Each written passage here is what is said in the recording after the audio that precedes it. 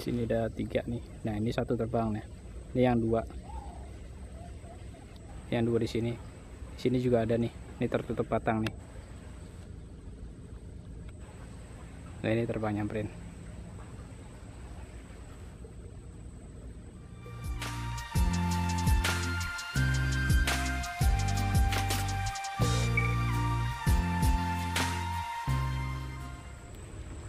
Halo guys, ketemu lagi dengan saya di channel Iki Harsan. Nah, di video kali ini saya akan mengajak teman-teman YouTube untuk berkeliling di hutan mangrove, melihat habitat alam burung gagak. Nah, jadi di sini biasanya banyak ya berkumpul burung gagak. Nah, seperti teman-teman lihat ya, lokasinya seperti ini. Nah, ini berada di hutan mangrove ya. Nah, ini ada sekitar. Nah, ini di depan saya sudah ada burung gagak ya. Cuma saya nggak bisa terlalu dekat, karena terlalu dekat dia akan terbang. Ini coba saya zoom ya dari sini ya. Nah, ini burung gagaknya. Nah, di sini ada 2, ada 3 ya. Nah, bisa teman-teman lihat seperti ini. Nah, ini satunya turun ke sini dan yang 2 di atas seperti ini. Ini dia biasanya bergerombol ya atau berkoloni di sini. Nah, di sini ada 3. Ini mungkin ada gagak-gagak lainnya juga ya. Ini kalau kita lihat lebih dekat lagi ini akan terbang dia. Nah, ini satunya udah agak menjauh ya. Jadi tinggal 2 di sini. Nah, ini di atas 1 dan yang di bawah. Oh, yang di bawah sudah terbang ya sepertinya ya. Oh, jadi di sini tinggal 1. Sekarang coba kita jalan lagi ke depan ya. Siapa tahu ada lagi. Ini saya agak siangan ya. Biasanya kalau pagi atau sore ini lebih banyak lagi. Dan biasanya dia mencari makan ya di sini ya. Nah, itu ada lagi terbang kalau teman-teman bisa lihat ya. Nah, itu ada lagi tuh. Ini banyak sekali sebenarnya ya. Cuman kalau kita lihat lebih dekat dia pasti terbang karena sudah takut duluan burung gagaknya. Nah, di sini juga ada nih.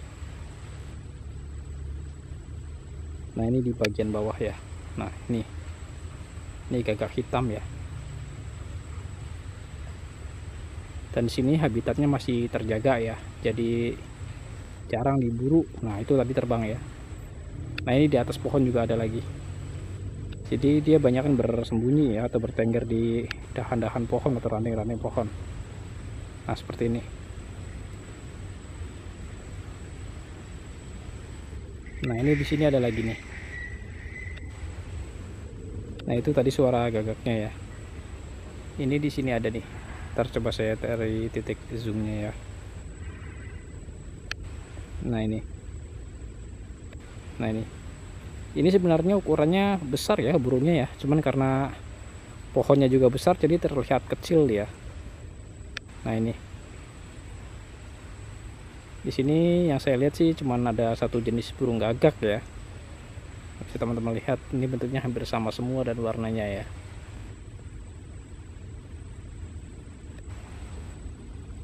Ini sekarang coba jalan lagi ke depan ya. Ini jalannya juga harus pelan ya, perlahan ya. Jadi nggak bisa gerasa-gerusuh. Jadi dia terbang. Nah, di sini juga bukan hanya burung gagak saja sebenarnya. Ada burung koak, ada blekok sawah, ada burung kuntul juga ya. Jadi beragam. Nah, ini di bawah nih ada lagi nih. Nah, ini fokusnya kalah sama ranting ya.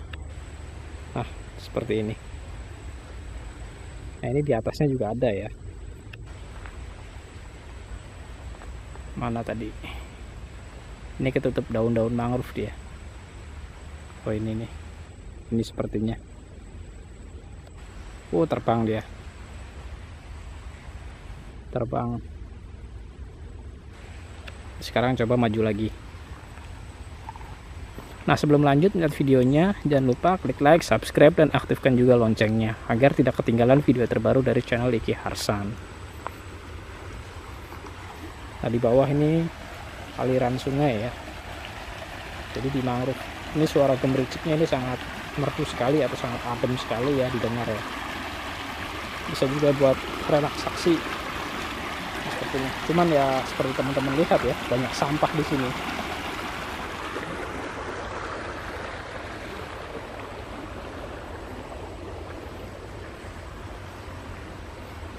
Ini makin maju gagaknya nggak ada ya, jadi bergerombol di area situ dia.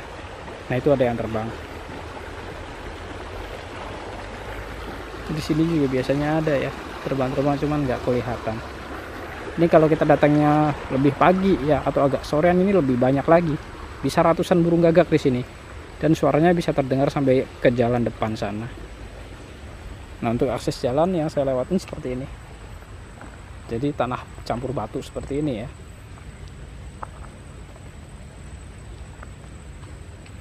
Nah itu ada tuh angkring di atas pohon dia, di ujung batang.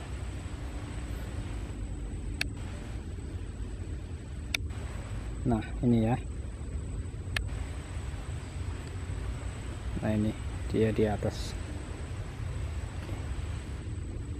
Cuman burung gagak sebanyak ini ya, saya belum pernah menemukan sarangnya atau anakannya. Jadi jarang ada di sini. Entah di mana dia bersarang ya. Jadi hanya indukannya saja yang terbang. Nah di depan sana ada nih. Nah ini. Nah ini dia terbang ke sini. Nih. Kelihatan kepalanya saja. Nah dia terbang ke sini. Nah nih.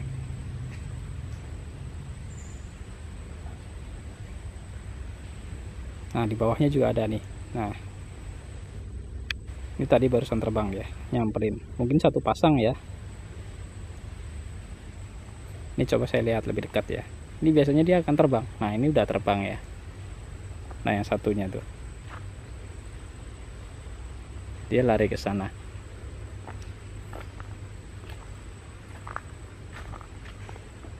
Sekarang kita maju yang sebelah sini ya. Di sini juga biasanya banyak juga.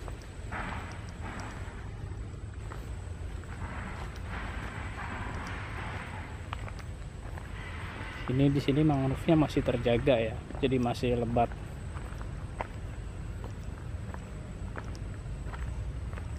Nah di sebelah sini juga ada, cuman nggak tahu ini bisa kelihatan apa enggak ya. Terlalu jauh soalnya. Di ujung sana ada, kalau teman-teman bisa lihat ya. Cuman banyak ranting dia, jadi nggak mungkin bisa ngezoom sampai sana. Fokusnya gagal dia.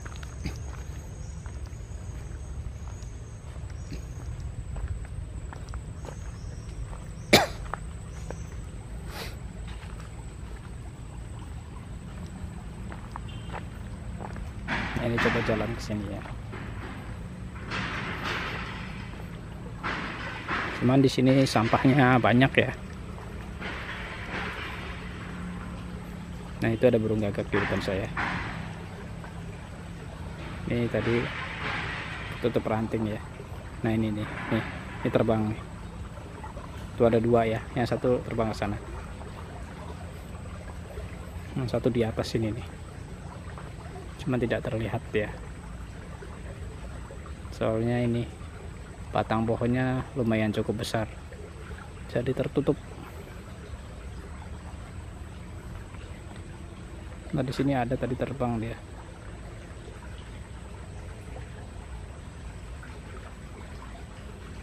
Ini banyak sekali ya burung gagak ya. Jadi masih beruntung. Di tempat saya masih ditemukan. Nah ini ada burung gagak nih. Nih ini. Ini gagak. Ini juga ada burung sejenis bango ya. Mirip burung kuntul ya nih ya. Ini kuntul. Atau yang teman-teman tahu nama pastinya silahkan tulis di kolom komentar ya. Yang saya lihat seperti burung kuntul atau kuak putih ya, karena ada kuak abu juga. Nah di sini ada nih. Di sini ada 3 nih. Nah ini satu terbang nih. Ini yang 2. Yang 2 di sini. Di sini juga ada nih. Ini tertutup batang nih. Nah ini terbang nyamperin.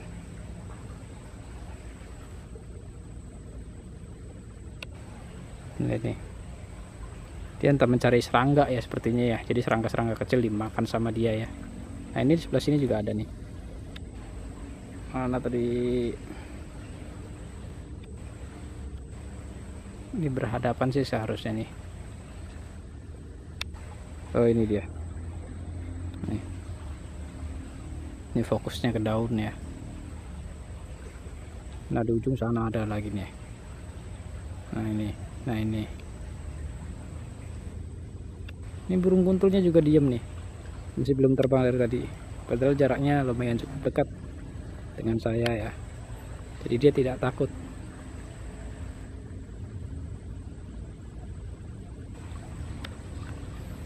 Nah ini jalannya semen ya, betonan ya. Ini irigasi, cuman di bawah sini banyak sampah. Nah mungkin sampai di sini saja ya. Terima kasih sudah menonton. Saya Harsan. Sampai ketemu di video selanjutnya.